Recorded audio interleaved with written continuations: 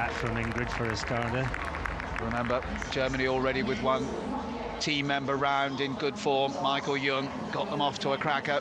Now rider number 2, Ingrid Klimke at the first water. Escada, oh, sit tight! Now what happens? Well, I would think that wouldn't matter. I think if she goes round, she can correct that and she won't be penalised. My reading of the situation.